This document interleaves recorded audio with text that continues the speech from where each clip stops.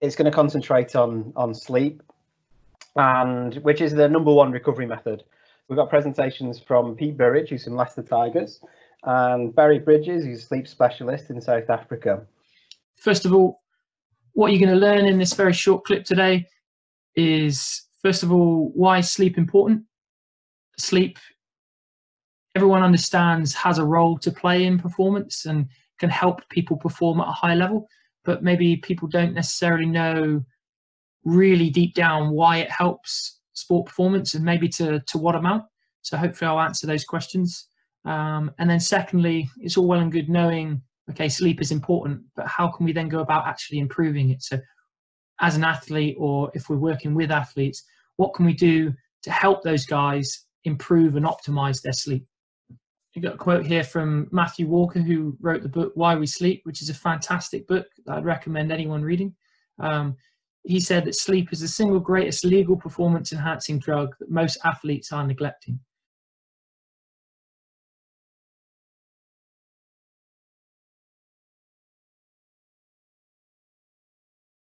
In terms of your team, how do you let the players know how important sleep is, or how do you introduce the topic of getting them to understand how important sleep is? Because some of it, you'll get some people that will listen and some people that won't. How do you start that conversation?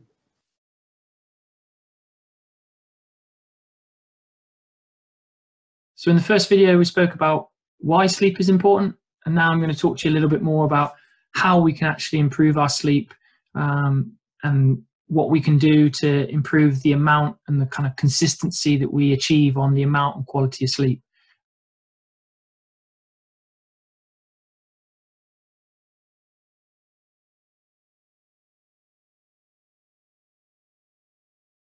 How do you fit this in with your team? Do they all get a sheet and it's like at this time before bed and it goes down at certain times, or is it a conversation? How do you introduce this as a thing that you use with your athletes in a team?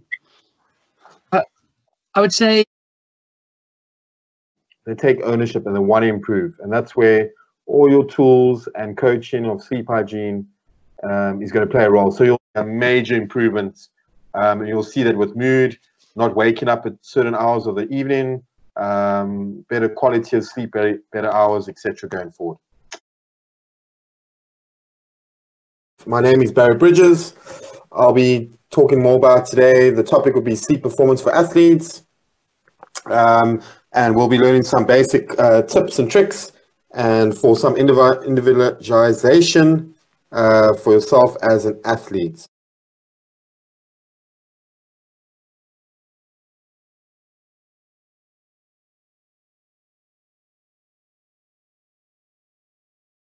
I got that app and I'm having a look. I'm in an office at the back and I'm getting 50. Yeah, that's shocking. That is shocking, yeah. So now if you open your blinds there, you'll see it'll go a bit higher. Let's check that out quickly. Go, and then put your phone there. Open the blinds more. Can you open a bit more? Oh, one sec. Just go. Pretty cloudy day. Now, yeah, I'm getting 700 and something. Yeah, there we go. Sorted. All you have to do is open a window. Yeah. Yeah. Magic. Okay. Yeah. So now if you step outside, that'll probably go up to another couple thousand lux. So a really useful tool. If you put your hand out there. Yeah, it's a cloudy day and I'm getting 2,100. Yeah. So, yeah. There we go. It's way better than indoor space. What would be a number that you'd be looking for if I was sleeping at this?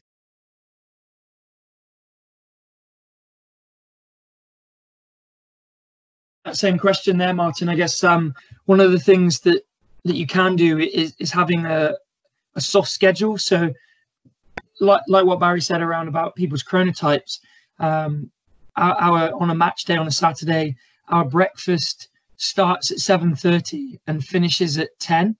So that gives quite ample opportunity for your morning person to come up at 7:30 when breakfast is first served, and on the flip side, your evening person can sleep in till 9:30 and still get breakfast without worrying about kind of having to be fit to somebody else's time. So just basic things like around your scheduling can really help those types of things.